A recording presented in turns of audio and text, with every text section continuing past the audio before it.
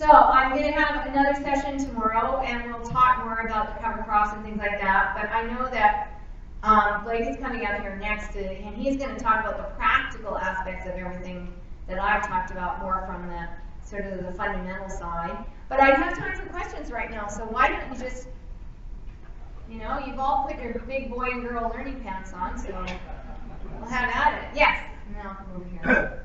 First, I'd like to thank you for a really interesting presentation. I'm intrigued by earthworms.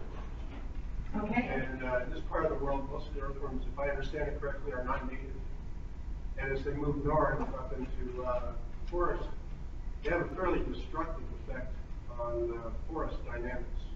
And is there something we should be paying attention to the earthworm communities so that we get either the right balance or the right performance out of the earthworms that we have here? Okay, so I'll repeat the question for everybody. This was more, this is about earthworm ecology. And some of you may or may not know that when we get into the Carolinian forest, you get a little bit farther north from here, Lumbricus terrestris, or our night crawlers, are being fairly destructive and actually inhibiting the regeneration of the Carolinian forest because they produce these middens. And the middens are really like a big compost pile, so they poop into it, and then they hold all the food around it, and they never leave it, so they just keep pooping out into it. And but by the same token, they have their tail in there, and then they just forage from all around, and they're just pulling it all up into the midden. These earthworms will live for 8 to 10 years as an individual, so they're very long-lived. They don't reproduce a whole lot because they are long-lived, and they require outcrossing. So a lot of earthworms can self, but these earthworms actually have to have another individual. So rainstorms are really good opportunities to go on a walkabout and find a mate, and you know, and nighttime too, you'll see it. Lumbricus, but the one thing I would say is that you were right at the end of the glaciation, from the last glaciation. A lot of stuff was bulldozed down into your area. There are native earthworms here, quite a few of them actually. They'll probably be more of your forests, for sure. And there's not a lot of evidence that all earthworms, Lumbricus terrestris we know came over from Europe, but some of the other ones, the earth workers, that you also have in the soil, the little guys that work up and down and the ones that work at the top. And there's not, I mean, when we look at genetic drift, that there's not the same, we're not exactly always sure that they were all introduced. So we'll just leave that a little bit. Lumbricus terrestris, the one thing I tell people is if you don't have earthworms, do not seed those because they require so much biomass. And the other thing is we can have some soil erosion with them because they midden it up. And as long as their middens are distributed randomly, but you can get a good rain and then have all the soil washing away from around them because you don't have soil cover. So never seed them. If they come, they come. And you just take it as a sign that you're doing a good job of not disturbing. If you're doing a bit of tillage, you won't have them because they can't take tillage at all. The Lumbricus terrestris can't. The other ones take a little bit of it, but we still have issues when we do tillage. And that's the one thing that I would say, now that you've asked me about earthworms, is that tillage is totally detrimental to earthworms. And it doesn't matter where I go in this world. People say, well, I have great populations of earthworms, even though I do tillage. Yeah, you probably do. You just don't have the diversity that somebody else might have without them. You may have only 2 or 3 species, or somebody else not doing as much tillage would have 5 or 6. So that's also about watching the whole movie again. It's just one of those things. The other thing is feeding diversity is good. More diverse, more green cut. And the other thing is if you do start to get Lumbricus terrestris, you start to have that. Go to seeding, and I know that Blake is going to talk about this. He's going to talk about actually how you can seed covers into your standing crop so you get an understory. That is very helpful. So that is the one thing that we can really do that's helpful. Okay, I have a question here, and then I'll go up there. Okay, sir? So to use your phrase, watching the whole movie, those of us that were in the soils class this morning and yesterday learned about how looking at the whole movie of corn and soybean production, we talk about soybean as being a nitrogen credit, and it's actually not. And then here a few moments ago, you talked about how some varieties of clover also may be advertised as a nitrogen contributor, but in the whole picture, they're not. Right. So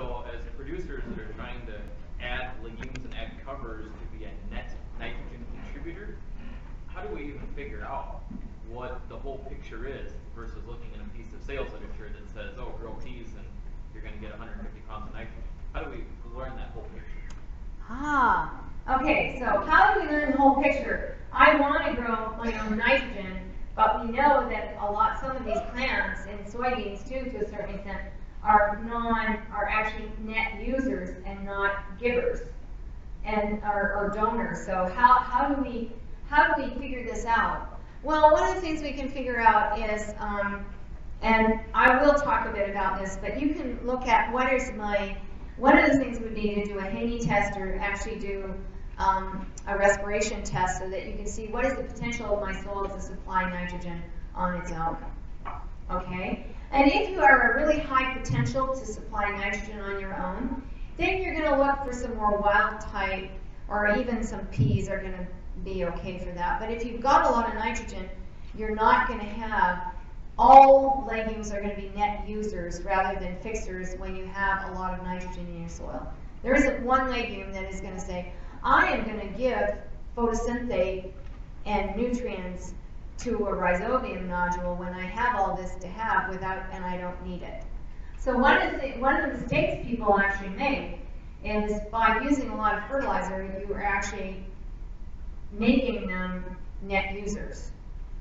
So one of the things we can do is when you become more efficient at this and you know that your soils have less potential, or what you can do is use some other plants that have other properties that will actually allow for more nitrogen fixation and fix nitrogen in a different way with your free-living nitrogen fixers.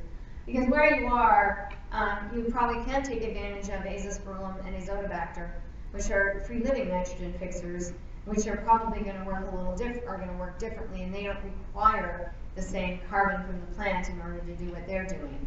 The other thing is to break up some of the other nutrients that you need too, because phosphorus is a big one. So let's use some more buckwheat and some of these things to actually get at some of those. But there are ways, and I actually have some stuff on that. So in the next since people seem to be interested in that, I'll put some in the next presentation so that we can talk a little bit about what different plants do and why we would use them in combination.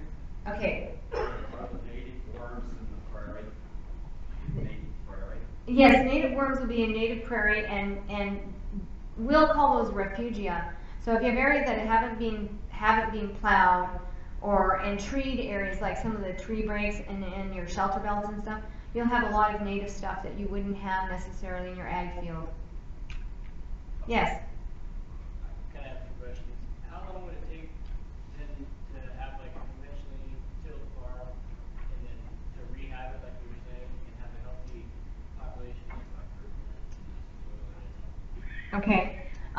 So one of the questions was, how long does it take to go from a conventional farm to having earthworms? I know everybody hates when you say the word depends. Like, it depends. But it does. I can go from one earthworm per square meter to 300 in 3 years if I can use cover crops and do things. If I can use a pasture, I can do that in 2. If I'm going to do it cropping and I go to no-till, then my crop sequence, I can do it in 5 probably. And actually I've done it in 5. So that gives you a little idea about how that works. Okay, I have a question here and then over there and then I'll come back. Yep, go ahead, sir. Yeah. Around here in Iowa, we've had some areas that had droughts the last couple of years, but we've had a lot of areas that had flooding for the last 5. What does flooding do to my growth environment, say in a natural setting and then field drought setting? What's that going to do to us? Okay, so inundation, flooding, standing water. Okay, that is never good.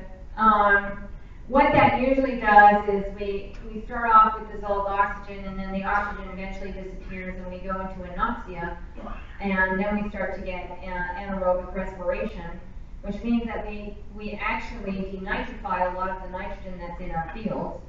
So we actually lose a lot of it into the environment, so it's gassed off at this point. And we build a lot of organisms, microbiology, that actually uses alternative sources for energy. So we can actually do some depletion of sulfur and some of our metals because we are actually they're being put into the microbial biomass. Now, the good news about that is that when we dry out, we've actually put those into an organic form, which is more easily available. So, you know, there's the bad side and then the good side. The other thing is that, and people often ask me about earthworms and that too, a lot of them will block their burrows and they can live in water for a long time as long as it's not salty. And as long as it's actually water and not full of salts and ions and things like that, which can burn them. So you're going to recover. The other thing is, it's because you're suffering from inundation and more water in areas, and you think about it for 5 years and you go, okay, well, this is a bit of a trend now, maybe. I should think about this. So one of the things to think about in that situation is think about growing things like sunflowers and things that have big taproots, or growing a cover crop, or actually putting something in, like Blake's going to talk about in between your rows, like radishes and stuff, that are actually little reservoirs that are going to help drain things and keep your soils more drained. The other thing is to think about having more earthworms so that you actually allow your soils to drain a little bit better. That's another thing. So, and radishes and brassicas and things like that, they're like Red Bull for earthworms, so they just go crazy on it. So that's another reason why you can modify things by modifying your rotation and your sequences and the plants in it. So there are some things we can do to help mitigate that, for sure. Yeah, and now, yes. I saw that slide that you had of buckwheat, it was all flowering, I noticed that you said it's going to be harvested from buckwheat. And you said earlier in a slide about the chicory, word of caution, don't put this in your crop it. I've been a little gun shy about the buckwheat because I've been told that it goes to seed, and you may be fighting that for a long time. So I wondered, but also, you know, there's this kind of, you talked about sunflowers, and there's a lot of people, I think, that are hesitant about sunflowers because they think it's going to crop up in their court. Could you talk about that aspect? Sure. What happens if my cover crop goes to seed? Okay, there's some things to think about. And the good news about sunflowers is that they're really long season. So if you were putting them in your cover crop, you would never let them go to seed. And they shouldn't go to seed because we've been growing them at a time when they would never get to the point of seeding themselves. The thing is maybe that we have some hard seed, for example, that didn't germinate and missed and might actually overlast over winter. That can always happen. Yes, so you could get the odd sunflower in your corn. The other thing that could happen with the buckwheat is short season. I only grow buckwheat when I have a 6-week window. So sometimes after winter wheat, if you were growing winter wheat, you have a window before you would grow soybeans, for example, or even your corn. And buckwheat is a great one. Buckwheat and mustards and things like that will mature in 6 weeks because I never want them to go to seed. And so I would be terminating those before I planted something. So that's the things to think about. And we run into trouble when we, like in potatoes, we'll actually grow cover crops like even for a year and feed them before we go back into some of our seed potatoes. And one year we got mustard in there just by mistake, and it bolted, and we had to take the whole cover crop out and you know, feed it really early before the vetches would start to go and the peas had really started up and things like that because we couldn't afford the mustard to seed. So that's about, you know, these are short season. Use them. They're great for short windows of time, but we don't want to put them in something I'm going to have for a longer period of time. We stay away from those. Okay? All right. How am I spent that on time? Good, get about 15 minutes. 15 minutes. Okay, so we can keep going. Yeah, go ahead. You were talking about soil temperatures and how fast the corn can emerge. Mm-hmm. I thought you said 4 days. Yeah. That's great to know. With seed dip, I farm organically and wanting to get good yield. I do try to wait till the soil temperature so that I have emergence like in 7 days. But if I could go to 4 days, that would help me immensely. Yeah. Does a soil that's biologically alive and doing well versus one that's on the bad side really poor biology? Is there a merit to warming up because of energies that are going on in that soil, or is it just sunlight forms the soil? Okay, so that, I'm gonna try and restate that. So one of the questions was, I'm just gonna go straight to the point. If I have a really healthy soil and it's really biologically active, is it warmer? Is that warming the soil compared to, or is it just sunlight that's gonna warm my soil? And obviously I want warmer soil because I want my corn plants to come out of the ground faster, and that would really help me as an organic farmer. Is that correct? Got it, okay. The answer is yes, as you develop more biologically active soils, they are warmer because they are spending a lot of energy, because they are respiring. A perfect example of that would be with Neil Dennis from Saskatchewan, Arcola, Saskatchewan. Neil's prairie soils, I mean, 2 years ago they froze 8 feet. His wells were frozen. And he warmed up sooner than anybody else. And actually had bare spots in the field. Gabe Brown will see bare spots where nobody else will have bare spots because of the heat coming off of the soil. I hear that a lot. One of the other things that happened this year was Dr. Franzen from North Dakota State University lowered the requirement, the nitrogen requirement for corn by 50 pounds to the acre if you were no-till for 6 years or more, which was good news. I mean, and he'd done all the studies, I mean, because the farmers, and really kudos to him, because the farmers have been telling him, look, when I'm in the system, and I actually am a systems person, and I have a system for more than 6 years, I know I don't need to use all that stuff. I know I don't. And yet I have to use it because for crop insurance purposes and stuff. So he said, you know, can you please do this study because we're tired of this. And he did, and he lowered them, and it was big news. I mean, everybody's like, really, 50 pounds to the acre? I mean, that's a lot. But that's a requirement in North Dakota State, from North Dakota State this year. So, you know, it can happen, and that's about warming, that's about biological activity, that's all those things. That's important. If you want, and again, I've talked about this, but those links are on my website, so if you want to read that study, there's a link there, and you can read it. And just while people are formulating their more questions, there's also, I have a link on the website to Dr. Jack Schultz's talk, TED Talk on plants and how plants communicate.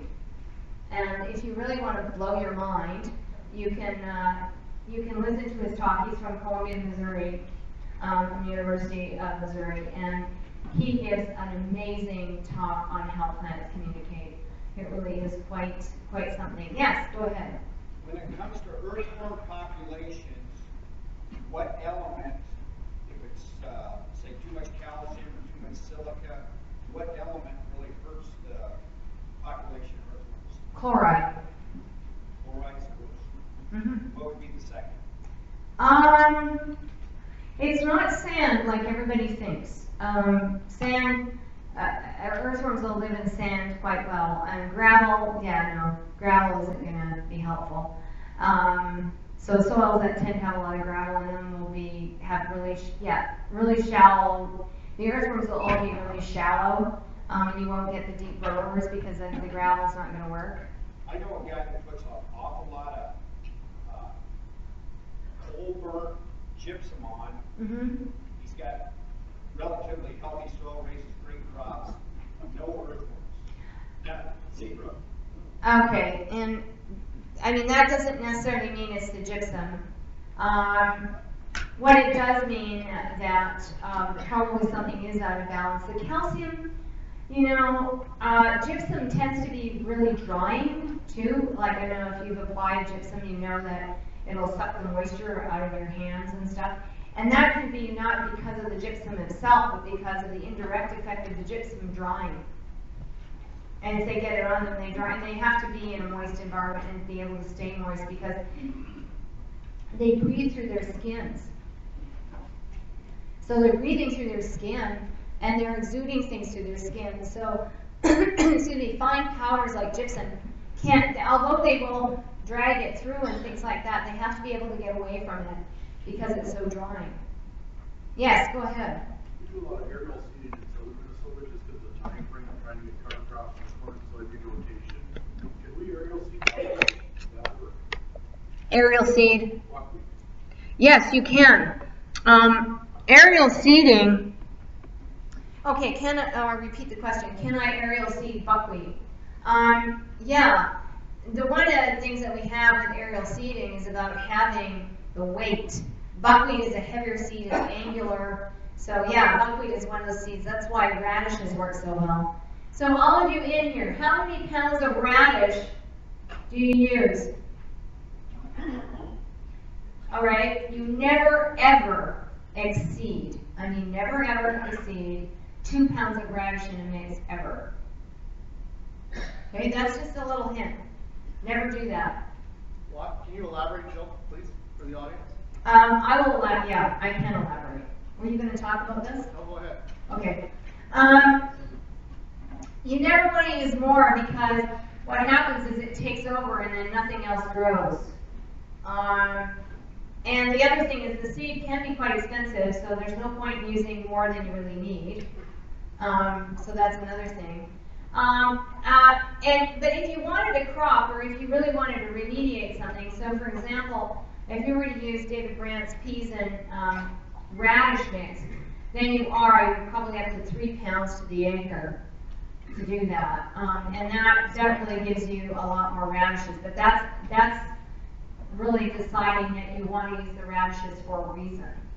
And so we're going to talk a little bit more about that, but if you're in a mix, 1.5 to 2 pounds is quite good. Yes, go ahead, and then I'll come back here. We've been composting manure for 30-some years. We're organic. Get all our nitrogen.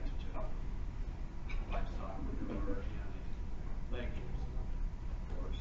Never buy any nitrogen. But I'd like to know your thoughts on composting manure in terms of soil fertility, soil quality. Okay. What about manure sources is what I'm saying. Composting manure. So the question was about composting manure and getting nutrients from manure and talking a little bit about that. I think compost is a great product. And I think composting manure is really good. I mean, and we had this conversation, I've had this conversation a few times now about what if I inject liquid manure and things like that. Composted manure is always better. I mean, it is. Now, there's some really interesting things happen when you graze animals and they walk out there and they, leave their manure on the field and they trample it in and there's all this other plant material to accumulate. I mean, that tends to work really well. Whereas if we're spreading, that's a lot different. I think that's about quantity of what so that's why composted manure is always better. Composted too, and we're getting rid of some of the nasty things that are in there. We're getting rid of some of the salts, some of the really toxic things, and then we're putting on a source of pre-digested organic matter. So there's a lot of advantages to compost for sure. We can use different composts like hog manure and chicken manure all have different properties and they're different digestive systems. And that's the important part about this is that one, you've got rumen, pigs are monogastrics, and then you've got the chickens. And they all have slightly different digestive systems. They all inoculate the manure a little differently. They all process their food a little differently, which means that you have a different product. And with poultry manure and pig manure, you need to be really careful about the phosphorus. Because I tell you folks, when you have too much of something, that is a problem. You're better to have not enough of everything than have too much of one thing. Because too much of a thing is really hard to get rid of. There's a farmer in West Virginia that I know, and he put on a lot of poultry manure. And, thinking, well, I've got all these broilers, I'm going to use the manure, things like that. And we are mining it now. I mean, we are growing buckwheat all the time to try and mine off the phosphorus because every year he has to add phosphorus and every year he's adding more nitrogen because as the phosphorus becomes more available, then we need more nitrogen. And it's like this never-ending connection between everything that means we need more. And it's like, well, how can we need more phosphorus when you got all this in here? Well, it's tying everything up, which means that I have to put more on to do some other things. So this is where I would encourage you, and this is where soil tests are useful. this is where plant tests are really useful, is to know how much you have. And to think about, well, do I need more? And really monitor your nutrients and monitor how much manure you're putting on and things like that. I mean, it's an important thing. Okay, I had somebody over here, and then I'll come over here, okay? And then I have you here. So actually, this man's first, so go ahead. Is there any value in, or first of all, I guess it's a research question. Is anybody looking at relative sizes of the microbial loop versus arthropod? So it's sort of a micro versus arthropod ratio in the soil. And is there any value in knowing something about that relationship? Okay. Has there been research on the microbial community, the abundance of microbes, and how that's related to the abundance of microarthropods? And would that ratio be something that we could use from a soil health perspective, I'm presuming? There has been, and so what I'll tell you about microarthropods is they tend to live really much in what we'll call the detritus sphere, which is where all that litter from the surfaces is in. And that's why your stoker in that is so important in residues on the surface, because they live in the top inch of your soil primarily. They will go down, but most of them will be in the top. And they are really important for breaking down surface residues. The one thing we know is that fungal colonization of the residues will drive microarthropod populations. So if you have a low bacterial to fungal ratio, which means you have more fungi and less bacteria, you will have more microarthropods because they prefer to feed on plant material that's colonized by fungi. And there's a reason for that too, is because the fungi tend to hold on to the nitrogen longer, so it's a richer source for them, so they get more out of it, so it's more efficient. Okay, I have time for one more question. You asked a question before, so there was another man over here I know who hasn't asked a question. So I'm going to go over here. Go ahead. Go ahead. I'm interested in clover as a green door crop, planting oats with clover. And after looking at the slides about clover and perhaps an reduction in nitrogen, I'm wondering if you have any recommendations either about how much nitrogen you should start with so that the clover actually produces rather than takes, or if there's something else. Okay, the question was, I was thinking about using oats and clover, and now I'm not so sure. And what could I use? Actually, that is a really nice question because oats are also big nitrate users. And then you've got clover that would be a nitrate user. Now, if you had lots of excess nitrate, they would be holding it for you. If you don't, then oats and peas are very nice. And oats and lentils. Things like that, that will be a little bit of a net user, but they will start to produce their own.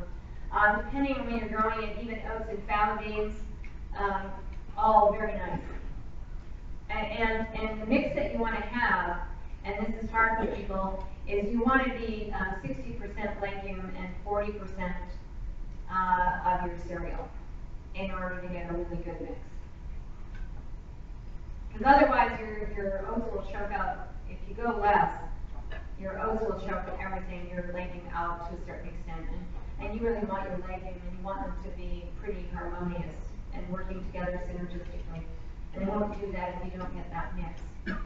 Okay, I know I'm out of time. So I want to thank you all for being here today, taking your time out of your day to listen to me. I really appreciate that. And I'll see you all tomorrow sometime. So thanks.